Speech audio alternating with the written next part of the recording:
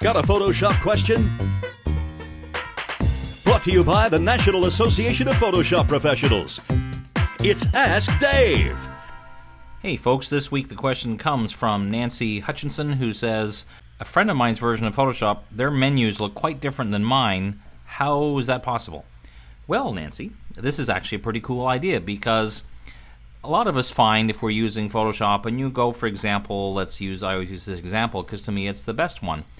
Under the filter menu to sharpen, there are 5 choices for sharpening. I only ever use one of these 2. These other 3, I never use them. And you could go through and find lots of filters, and for that matter, a lot of things under various menus that you don't ever use. So what your friend very likely did is they edited their menus. So they go to Edit Menu, way down at the bottom you choose Menus. It's actually the same panel as we talked about last week to do keyboard shortcuts.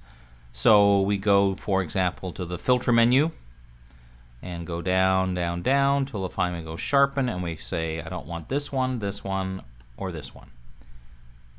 So now all I have is visible is Smart Sharpen Unsharp Mask.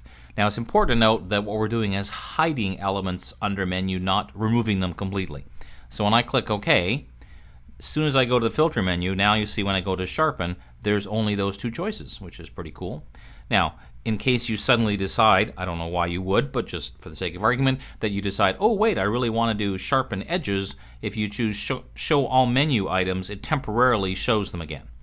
So you don't have to ever worry that things are gone, it just means for now.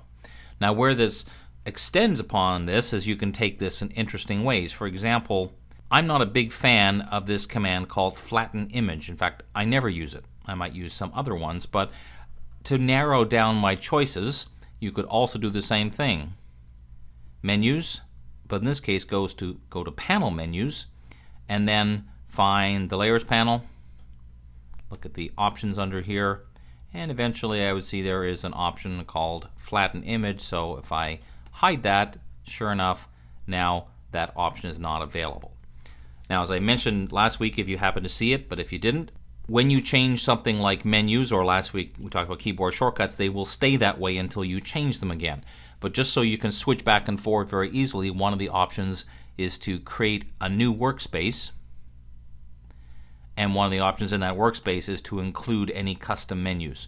So if you wanted to have 2 different sets of menus, one where you really narrow down your choice for certain types of work, whatever that might be, and then another one that's back to normal, you could easily do that simply by creating 2 workspaces and then switching between them, and it would also change the keyboard shortcuts and or menus at the same time. So it's actually a really nice way to narrow down your choices and spend less time looking through long menus simply by editing your menus to give you less choices. Ask your short Photoshop question using the contact form here at Kelby TV or through Twitter at Dave Cross. Thanks for watching Ask Dave, brought to you by the National Association of Photoshop Professionals and the Dave Cross Workshops. We'll see you next time.